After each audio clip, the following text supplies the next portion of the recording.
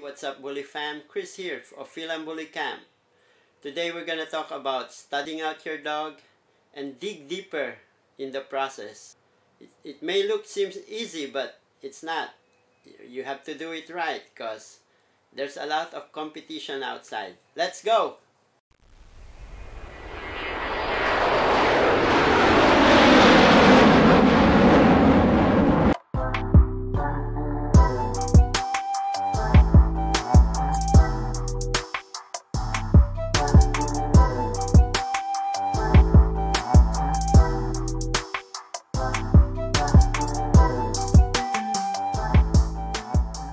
At what age do you need to stud out your dog?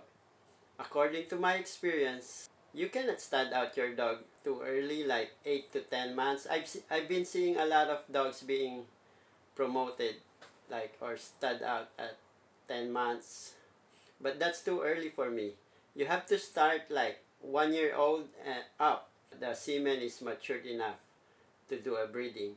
The very first thing that you need to do when your dog is at his right age, like 1 year above, is to bring him to a vet and make sure that he's healthy.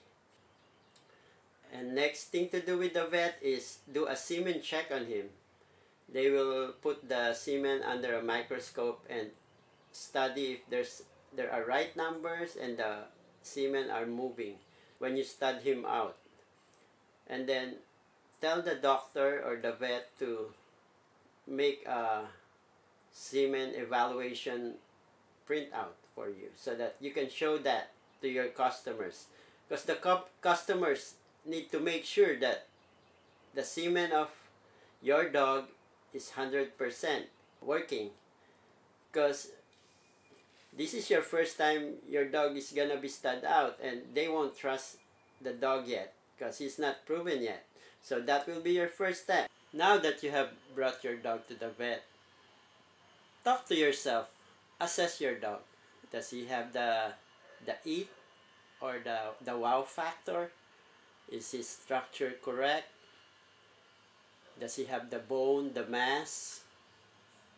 You have to admit it to yourself that if your dog doesn't have it, it will be hard. But if your dog really has it and you're the owner, you should know that and you will see it. Then that's when that you can stud out your dog. You can try bringing him to a show and compete with other dogs, compare him so that you are sure that your dog is better than the rest. Or no dog is perfect, but it's just that your dog will stand out with the other dogs, especially the males, because you're gonna stand out your dog. There will be a lot of competitions. If your dog has the color, has the bone, has the structure, has the temperament, has the movement, why not go on, study him out. Now that we have semen evaluated our dog and the semen is good, now we're gonna make sure that we have good photography pics.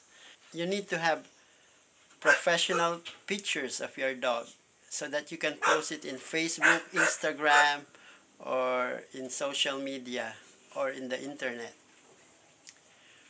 One picture will destroy your dog. So make sure every time you post a picture of your dog in social media or in the internet, make sure that it's the best.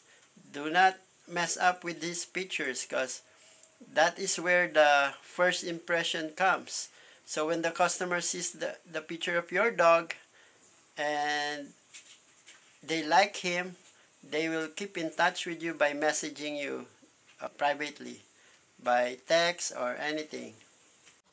When you post the pictures of your dog online, make sure you itemize the fees, like the stud fee, like the lock-in fee, and the shipping fee for the semen if they're out of state, or if they're local, shipping is free or they can pick it up, so that everything is clear. So when they message you, it will be all about the dogs only, and you are sure that they're really interested with your dog. But don't get excited. Some are only window shoppers. They just ask about the dog, and they're just curious, and they just some they just want to waste your time. They don't have anything to do. When they're serious, they will pay the lock-in fee. What's a lock-in fee? Lock-in fee is the thing they pay when just to reserve that present price of your stud fee. So for example, your stud fee is $1,000. Lock-in fee $300. The lock-in fee $300 is like reservation of your dog stud fee for that price of $1,000. Because once you get your dog proven like 2 times or 3 times, you can raise up the price of his stud fee to another $500, so he gets $1,500 already. So every time your dog produces good and it gets proven, you have to raise up your price and give value to your dog. As soon as you get inquiries about your dog from customers asking about how much is his stud fee or lock-ins, you have to set up first your online payments. Like you can use Cash App, Zelle, or online bank payment, because that makes the job easier. We have to make sure that the customer has an easier way paying you for convenience. Of course, after paying the lock-in fee, one thing to do is make the number one thing to do is document everything. You have to make a stud contract. How many liters is not considered a litter? Like how many puppies is not considered a litter? Some use 2 to 3 puppies is not a litter, so they do a repeat on the breeding. But if it's like 3 puppies up, then that breeding is done. Make sure that you document your transaction, like make a stud contract, put all the ifs and buts there. If like if you wanna do a progesterone testing, put it there just so that the chances of the breeding is higher. And if you wanna everything that you wanna put in the stud contract, you can put it there, and you send it to the customer so that they can read on it and sign it, and they can have a copy. Everything you do must be documented. A separate video for stud contracts will be done in the next episode. So your customer is ready to use your dog, your stud. It should be noted in the stud contract that when the bitch or the female dog swells up, they have to give you a notice. Or when they brought the bitch to the vet, they should tell you like 2 to 3 days in advance that they will be needing the semen. Because you can estimate the peak ovulation period of the female dog when they do the progesterone testing. So when the vet tells them that she might ovulate like 2 to 3 days, the customer needs to tell the stud owner that they need the semen 2 days after, so that they can do the surgical insemination. And the stud owner will be given ample time to prepare the semen and ship it, and it will arrive the customer at the right time. Always remember, document everything and put all the ifs and buts in the stud contract. There are 4 ways by which you can breed or stud your dog with. First is the natural tie, wherein you let the dogs tie each other. Second, you can do an artificial insemination, or as they call it, AI. Third is the TCI. They use a camera with a pipe device. They put it in the private of the bitch, and there's a camera at the end, and they plant the semen in the ovaries of the female dog. and the fourth is the surgical insemination.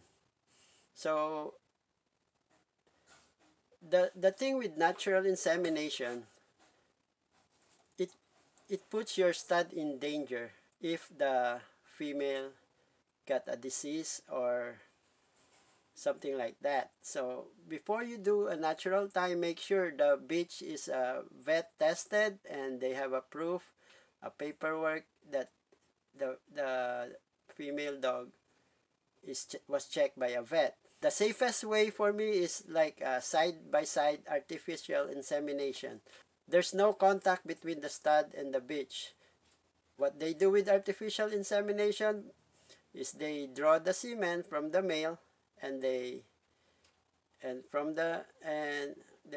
draw the semen from the male and they implant it on the female using a syringe with a pipe in it with it. As long as you can put that in the contract too, that you prefer AI only, or you don't want to do natural ties for the breeding. You can say that your dog can't do it because he's too small or tiny, something like that. As long as you put everything in writing or document everything, it will lessen the mistakes and the breeding process will be foolproof. But there will be some problems arising as you go through the studying of your dog. But we learn from the mistakes in each breeding, and that's how and after each mistake that we make, that's how we foolproof it and put it in the stud contract so that the next time that mistake won't happen again. We're not perfect, okay? So every mistake that we make in our breeding, next time you have to be proactive not for it not to happen again. I hope you did learn a lot from this episode, stud fee and lock-ins, and I hope you do click like, share, and subscribe so that you will be updated of the next videos that we're gonna make. Thank you and God bless. Signing out.